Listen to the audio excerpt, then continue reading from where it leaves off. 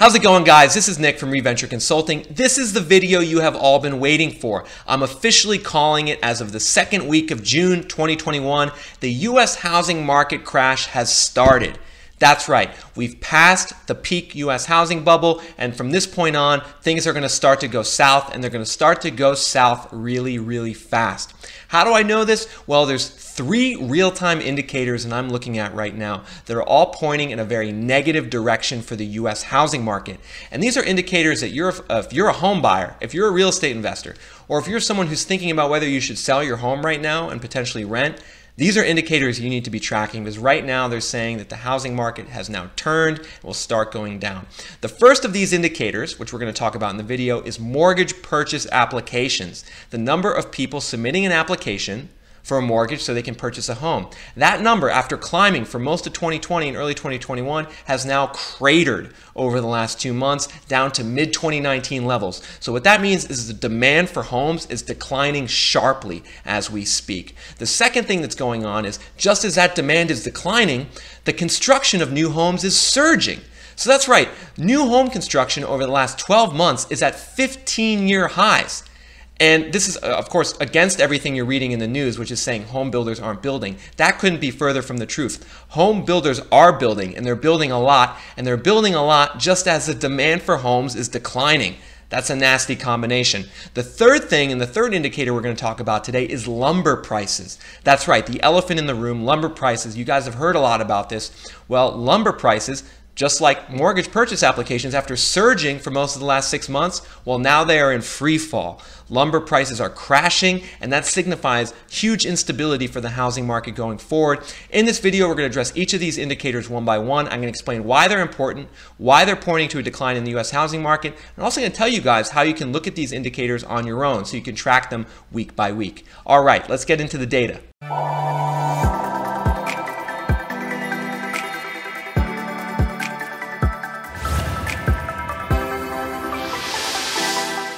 So I suspect off the bat, a lot of you are skeptical of me saying the housing crash has started. After all, if you look around, you still see a lot of cases of like bidding wars, huge cash offers over ask, a lot of still froth in the real estate market. And I'll say, yes, that stuff is still happening, and that stuff will continue to happen, especially for really nice properties in good locations. Those type of properties will still have a lot of interest. But what we're starting to see right now is a softening in the housing market. Days on the market for properties is going up. The amount of price cuts is going up. Properties are starting to sit longer, especially if they're not, the cream of the crop property. And that's because fundamentally the demand for homes is plummeting right now. After going up, after experiencing a huge surge after COVID, which was always going to be temporary, as I said in part 2 of my housing crash series, that was always going to be a temporary surge. Well, that temporary surge is over, and now mortgage purchase applications are at the same levels that they were in early to mid 2019. That's right, new home demand has gone down to early to mid 2019 levels. That's something you're not really hearing reported in the news right now, but we know it from the Mortgage Bankers Association Mortgage Purchase Application Index. And we're looking at that index represented on this graph. And what it shows is basically the demand for new mortgages for purchasing homes over the last 3 years. And this index kind of in this ranges from about 210 to 350. And the number on the index isn't as important as the movements in the index around this yellow line, which is kind of the long run average. What you can see is that in 2018, the mortgage purchase index was below this yellow line, meaning that there was below average demand for new home purchases. And not coincidentally, 2018 was a bad year for the US housing market. Appreciation was around 2 to 3%, barely above inflation in both markets. What we then saw was a normalization in 2019. Mortgage purchase demand kind of went back up to normal levels. And then we have the huge decline that occurred April 2020, kind of the first month that COVID hit. And then, wow, record expansion in mortgage purchase application demand up above this 320 level, basically from June 2020 to April 2021. And it's this period here, which is like the housing bubble, really, that we've been experiencing over the last 9 months. Why have we experienced this bubble? Well, there was a huge surge in demand for homes, and you can see that represented in the mortgage purchase index. Again, someone wants to buy a home. They go to a bank, they apply for a mortgage to buy that home. There was a spike in that statistic, and that's why there was so much home demand and craziness in the housing market in last fall and winter. But then what you see here, if you guys are enjoying the data in this video, please hit that like button. When you do that, it just gets me a little bit more exposure, helps YouTube promote my video, so hit that like button. Additionally, make sure to comment. I want to hear what your perspective is on the US housing market. Are you trying to buy? Are you trying to sell? Are you a renter? What are you experiencing right now? When you guys comment, it makes me more informed, makes these videos better. All right, let's get back to the video. Starting really fundamentally in March was at this level started tanking down all the way to second week of June. We're at 262 on this index, which is back below the long-term average, and it's basically back below to the levels experienced in early to mid 2019. So yeah, let me repeat that one more time, guys. The huge surge in housing demand and prices that we've experienced over the last month can really be attributed to this surge in demand for homes and mortgages that occurred in the second half of 2020 and the first couple months of 2021. Well, that demand is back down below the long-term baseline, and I have a feeling it has further down to go, potentially getting back to these 2018 levels of demand. So in mid-April, I put out a video, the second part of my US housing crash series, on how we were going to run out of buyers in the US housing market. And the basic idea was that the surge in home demand from COVID was always going to be temporary. Because basically what happened was that in a very short amount of time, a lot of people, wealthy people, accelerated their decision to buy a home. A lot of people who would have probably bought over the span of 2 or 3 years, maybe they would have bought in 2023 or something, they decided to buy in 2020 all of a sudden because of COVID. The problem is COVID had harsh economic consequences. The US is down 7 million jobs from its pre-COVID high, and quite frankly, the underlying economy stinks. It's not good. And so at some point, we're going to run out of these wealthy buyers who all decided to buy at the same time. We're going to go back to a more normal level, or potentially even a below baseline level, where now we have super high prices. The wealthy buyers have already bought. So now the burden of sustaining these home prices is on lower and middle income families. And that's exactly what we're starting to see in the mortgage purchase application data. The unsustainable nature of the post-COVID home demand surge is running out. And don't be surprised if that demand continues to decline with home prices at their record highs, especially relative to wages right now. Now, obviously, declining demand is a problem for the housing market. Think about it. All these people have geared up their expectations in the housing market for continued record demand, but demand is now back at early to mid 2019 levels, when no one was really talking about the housing market that much. That's problematic in and of itself. The amount of buyers is way down. But what's even more problematic is that as the amount of buyers is down, the amount of new construction is way up. Right? Basically, builders said to themselves, because of the frenzied nature and appreciation in the housing market in the second half of 2020 and first couple months of 2021, builders said, all right, now's the time. We need to get out there, build new homes, build new condo projects, build new apartment buildings. Let's get this housing inventory out there. The problem is it takes like a while to build. You know, it takes often like 12 to 18 months to build an apartment building or a big housing development. So these builders are now building at 15-year highs, just as the demand for new homes is plummeting. That's not a good combination for the housing market. All right, guys, so on this graph, we're looking at the number of housing starts, the number of housing units in America where they put the shovel in the ground. That means they've started building, right? This isn't just a permit being pulled. They've started building these projects. And this is data that comes from HUD as well as the US Census Bureau. They update it each month. And we're looking at the trailing 12-month numbers here. And let's just go back to like April 2017. We can see that housing starts over the previous 12 months in America were about 1.3 million. So we were building about 1.3 million new housing units in America. It was about like 75% single-family homes, 25 to 30% apartment units. And we can see that this figure stayed pretty stable. It kind of accelerated a little bit, but stayed pretty stable through 2019. Like there was about a 5% increase in housing starts from 2017 to 2019. So, you know, that reflects like moderate increases in demand for homes, and, you know, they're slowly but surely, builders are slowly but surely increasing their housing supply that they're building. But then, whoa, let's look at the last 2 years. We see starting really in late 2019, actually, there started to be a surge in home building.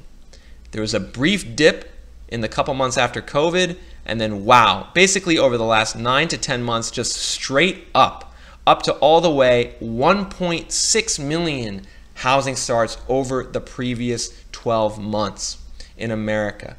And I guys want you to just burn this into your brain. For all the people who keep hearing that like builders aren't building, that's not true. Yes, they are. 1.6 million housing starts over the previous 12 months. That's the most we've seen in America in over 15 years. And it represents a 17% increase from the levels that we saw 2 years prior in 2019. A 17% increase in home construction is a massive jump in only 2 years. Like we saw how it was a 5% increase from 2017 to 2019. Well, we have a 17% increase from 2019 to 2020. And the thing about these housing starts is that they reflect when a shovel is put into the ground to start construction. They don't reflect when a housing unit is completed. And this is the rub. It takes anywhere from 6 to 18 months typically to complete a housing unit depending on the scope. If it's just like a simple home that they're building on its own lot, they can do that in 6 months. If it's a bigger housing development or if it's a condo building, that takes 12 to 18. So this surge that we've seen over the last 6 months in housing starts, we actually haven't seen the impact on inventory yet. Like that's going to really come down the pike towards the end of 2021. Over the next 6 months or so, we're going to start to see all these new housing starts turn into completed homes and apartments. And then really by early 2022, we're going to start to see big increases in newly built inventory. And so this is the crazy thing. Just as home demand is declining, housing starts are going up. Doesn't take a rocket scientist to understand that that's bad for the housing market. And that's one of the reasons right now while existing home sales have declined 4 months in a row. It's one of the reasons why active listings have gone up 4 months in a row, why the number of price cuts has gone up 4 months in a row. It's because of this declining demand, increased supply relationship. This increased supply, this is something I talked about in part 1 of my housing crash series, which came out 2 months ago. More and more builders are building to try to react to the crazy surge in demand because of COVID, but that surge in demand was always going to be temporary. So we're going to be left with a lot of inventory in 6 to 12 months with no one to buy it. So now let's link this to lumber prices, right? We have demand declining, we have supply going up, and then we have lumber prices over here. And it's actually amazing how much lumber prices have infiltrated the narrative of the housing market over the last 6 to 9 months. And basically, like there's a new news article every day explaining how because of higher lumber prices, they say, the US housing market will just continue to appreciate. That's kind of been the argument that's been sown, and they've also tried to claim, which is incorrect, that because of higher lumber prices, builders aren't building. As we saw a second ago, that's wrong. Builders are building now more than ever. But that higher lumber price has really been used as a scare tactic to try to scare people into buying homes. Now that lumber prices are crashing, which is what they're doing, now that lumber prices are crashing, expect the narrative to go into reverse. People have now been conditioned to look at lumber prices as an indicator of where the housing market's going. Lumber prices have gone down by about 30% over the last month and a half. They're going to continue to go down. And with that, the narrative on the US housing market is going to turn very negative. And you guys can see the movement in lumber prices really since October 2020, which is when prices were close to their long-term average at $478 per what's called 1,000 board feet.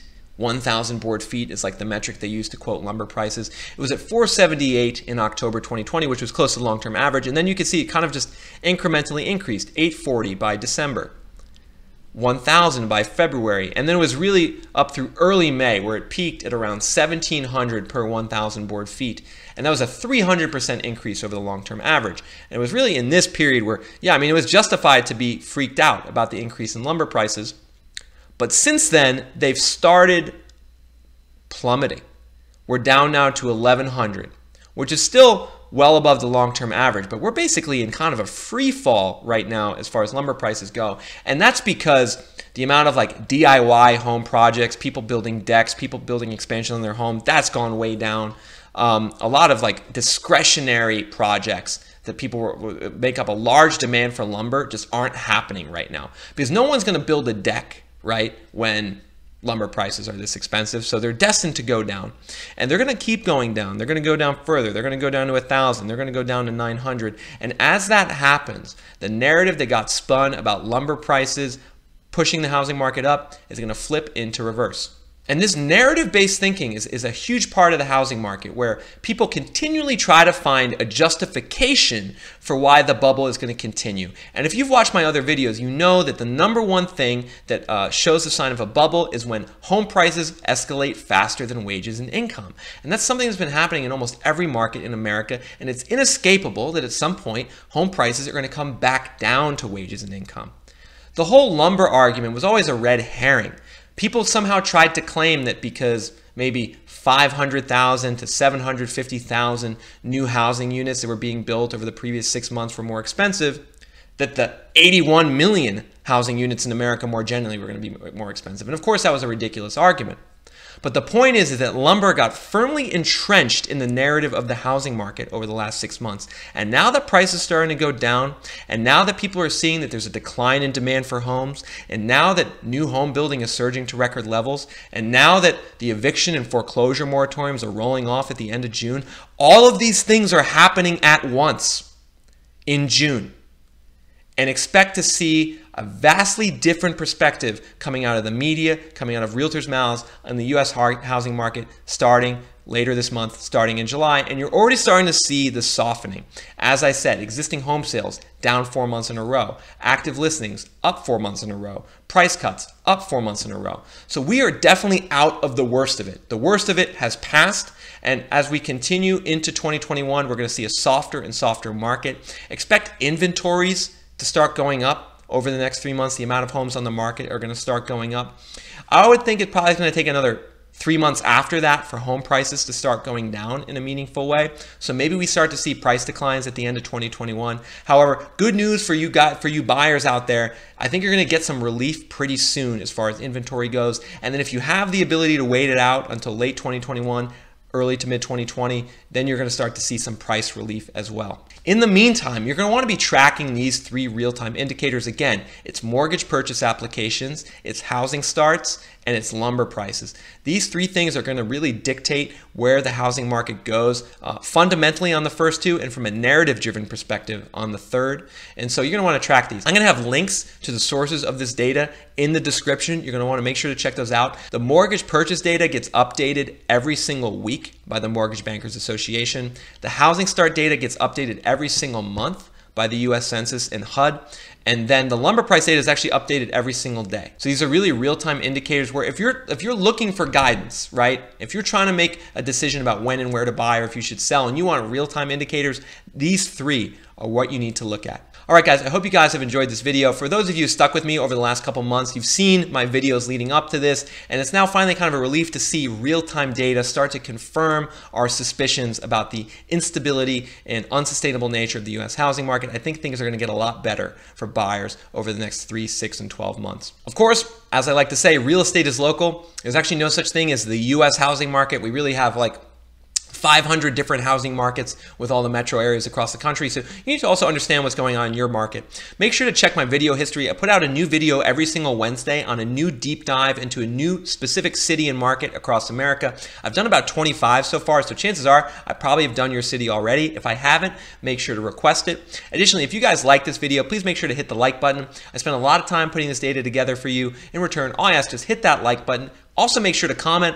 I want to know what you're experiencing in the housing market right now. Are you trying to buy? Are you trying to sell? Are you trying to rent? What are you seeing? When you comment, it makes me more informed. Additionally, make sure to subscribe so you don't miss these videos going forward.